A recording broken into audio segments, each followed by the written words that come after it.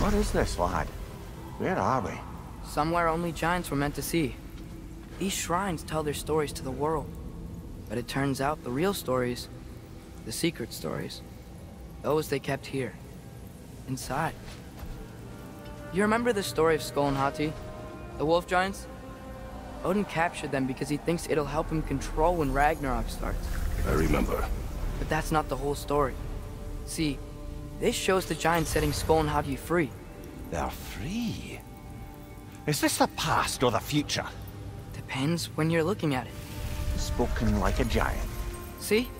The wolves are safe. Somewhere in Vanaheim. Not the first place Odin would look, I suppose. There they are, chasing the sun and moon. Old habits. Until, look, the moon gets stolen. Somehow. Atreus. See? Hati's got nothing to chase.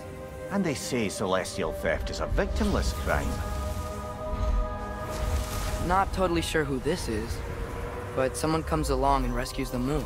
And then, the moon blocks out the sun. A total eclipse.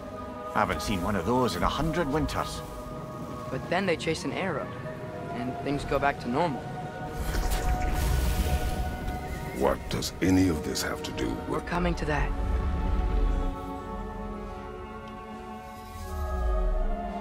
Look, here's Ragnarok. Do you see who's leading the armies against Odin? That's Tyr.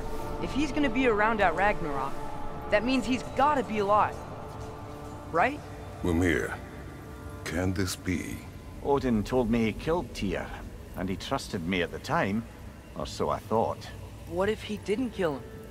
What if he's just had him locked up somewhere all this time? We are back to ifs. Enough. Wait, We are going home.